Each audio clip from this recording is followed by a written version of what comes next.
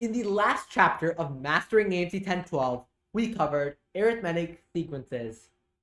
We covered some very interesting examples. Today we're covering geometric sequences, where there's a common ratio instead of a common difference.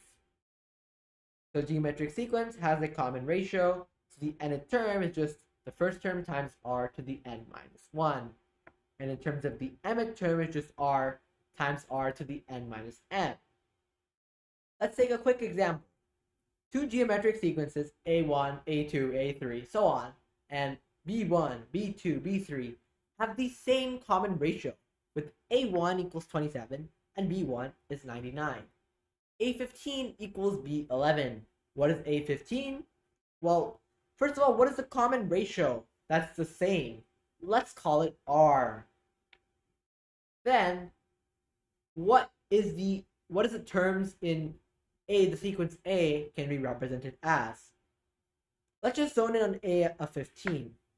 A of 15 is the first term, 27, times r to the 14. What is B of 11? B of 11 is 99, the first term, times r to the 10, because it's the 11th term. Let's do r to the 4 equals 99 over 27. 99 over 27 is just, we divide by 9 on both sides, 11 thirds. We know r to the 4 is 11 thirds. Well, we want a of 9. What is a of 9? A of 9, well, the first term is 27 and the common ratio is r. So it's 27 r to the 8th. Well, we know r to the 4, so we can just square r to the 4. To get r to the 8th is 121 over 9. 121 over 9 times 27. Cancel, 3 equals 363. Simple problem. We just plug it into the formula and solve the equation. Now the sum of all terms in a finite sequence is the first term times r to the n minus 1 over r minus 1, where n is the number of terms in the sequence. Be careful here, not the number of times we're multiplying, the total number of terms of the sequence.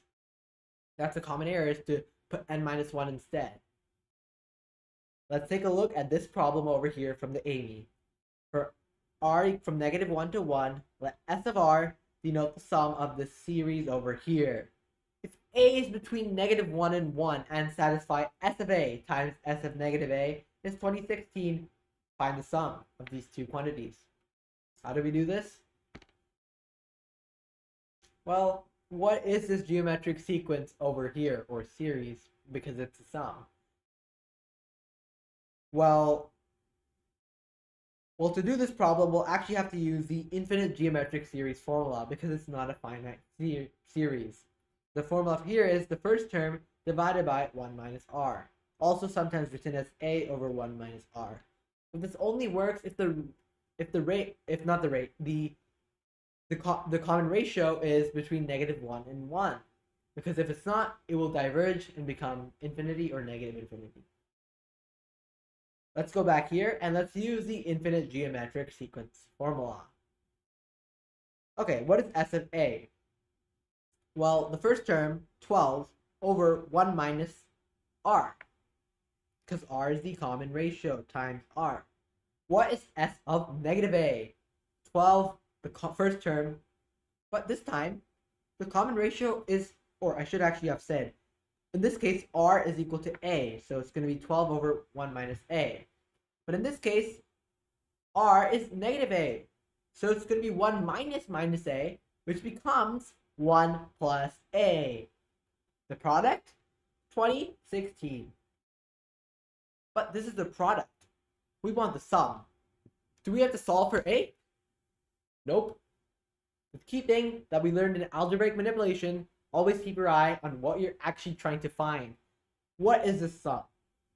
12 over a plus 12 over 1 minus a plus 12 over 1 plus a. Finding a common denominator. Let's do 12 times a plus 1 plus 12 times 1 minus a. Aha! This is 12a plus 12 plus 12 minus 12a. This stuff cancels. We're left with 24 over 1 minus a times 1 plus a. So we know that we were trying to find 24 over 1 minus a times 1 plus a. We know 12 times 12 over 1 minus a times 1 plus a is 2016. We have to solve for a still, or can we maybe just look at what we have and look at what we need? First of all, 12 times 12, 144. These things look very similar, don't they? In fact, this is just 24 over 144 of this thingy over here. So this is just 24 over 144 times 2016. Let's cancel out a factor of 6 over here. This becomes 1/6. 1/6 of 2016 is 336. You can do this by saying 2016 is 1800 plus 216. 1800 by 6, 300. 216 by 6, 36. Add them up, 336. That's the answer for this problem. To summarize, we just used the formula, and then we looked at what we're trying to find, and then we just found that.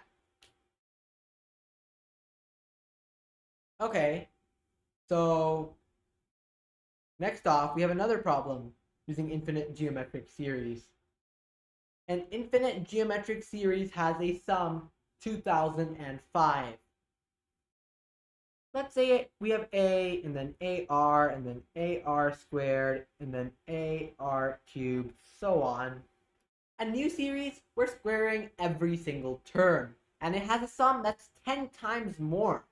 So a squared plus a squared r squared plus a squared r to the fourth. Oh no, it's looking even more big exponents. Okay, first of all, what is this top sum over here? A over 1 minus r, simply by the formula. And this is 2005, right? What about on the bottom? On the bottom, it's the square of every term. The top first term, a squared, the common ratio is r squared. So over 1 minus r squared is 10 times more. 10 times 2005. 10 times more than the sum of the original series. Now, do we notice anything about this over here? This thingy here.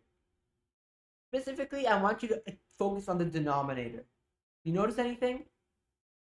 Any factorization in particular? Well, a squared over 1 minus r squared, guess what? 1 minus r squared is 1 minus r times 1 plus r, and that's a squared on top. So we can separate this and write it as a over 1 minus r times a over 1 plus r. We already know a over 1 minus r, that's 2005. And we know that this whole thing will be equal to 2005 times 10. So we know that this part over here is 2005. So that therefore this part over here must be 10. That's wonderful. Let's see what we get now. So we know this here. Let's move that over here. Whoops.